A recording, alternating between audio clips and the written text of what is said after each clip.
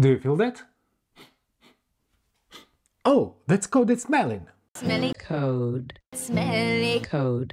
What are they feeding you? Coding is fun, but smelly code? Not so much. Trust me, I've been there spending hours debugging or refactoring spaghetti code that felt like wrestling a wild octopus. Here's how you can spot some sneaky code smells early and how to clean them up with examples. Duplicated code. Ever had déjà vu reading your own code? When your code repeats, maintenance becomes a nightmare. Fix one thing and suddenly you're chasing your tail across multiple files. Yikes! Refactor duplicate logic into reusable functions or methods. Your future self will thank you. Too large class. Ever met a class trying to play God? It knows everything, does everything, and nobody else understands it. Split responsibilities clearly. Obeying the single responsibility principle, make your classes humble again. Long methods. If your methods cross longer than a Twitter argument, it's too long, trust me, I've fallen asleep scrolling through my own code before. Extract chunks of logic into smaller focused functions. Keep it short and sweet. Inconsistent naming. Confusing names equal chaos. Clear names make your teammates smile and might earn your coffee from grateful colleagues. Keep it descriptive and consistent across your codebase. Naming things clearly isn't easy, but it's worth the effort. Poor or missing documentation. Complex logic without docs? Developers might spend days decoding a method that should have taken 5 minutes. Don't be them. Comment the why, not just how. Future you and your coworkers will be forever grateful. A long parameter list. Too many parameters? It's a clue your function's juggling too much. I've been guilty of creating functions with parameters longer than a grocery list. Lesson learned. Group related parameters into meaningful structs. It simplifies life immensely.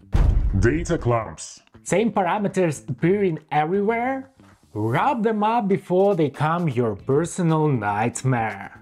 Objects are your best friends here. Embrace them. Feature envy.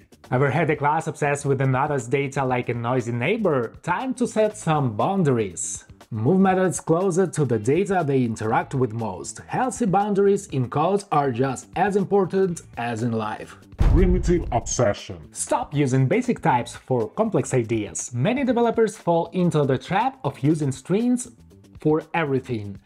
Date IDs even in nums.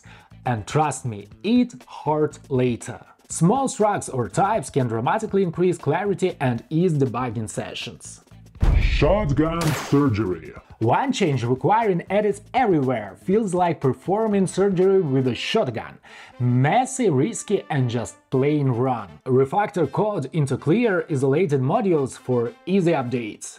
Magic numbers. Ever seen numbers floating around your code like mythical creatures? They seem innocent until you forget why they're there. Listen, decoding numeric puzzles isn't fun at 2 AM. Just replace magic numbers with clearly named constants. That code. Keeping code around just in case is like hoarding stuff in your garage. Eventually you won't even remember why it's there. Cleaning up feels so liberating. Regularly prune unused code to avoid confusion and clutter. Arrowhead code. If your conditionals are nested deeper than your ambitions, you've got arrowhead code. Believe me, navigating deep logic is no fun without a roadmap. Return early when something's wrong to avoid deep nesting. Speculative generality. Code designed for scenarios that never come up is code that gets in the way. People are building future-proof features no one asked for, and guess what? They never got used. Code only what you need today. Avoid adding functionality for the future. Comment overload. Comments are great, as we discussed previously, until your code turns into a novel. Ever read code comments longer than the function itself? It's like subtitles for a silent movie nobody asked for. Make comments short and meaningful. Trust clear code to speak itself. Code smells aren't bugs, but they're red flags. They tell you, hey, this might be working now, but good luck fixing it later. That's a problem for future Homer. The more you learn to spot and clean these smells, the more your code turns from messy mystery to elegant clarity. So what can you take away from all of this? Keep it clean, small focused functions and clear names are your best friends. Be kind to future you, document the why, not just the what. Don't overcomplicate, simplicity beats cleverness every time. Refactor often, good code doesn't start perfect, it becomes great through iteration. And most of all, trust your nose.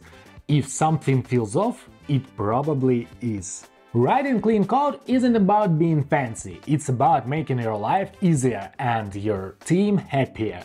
Clean code gives you clarity, confidence and more time to build cool stuff, instead of playing detective.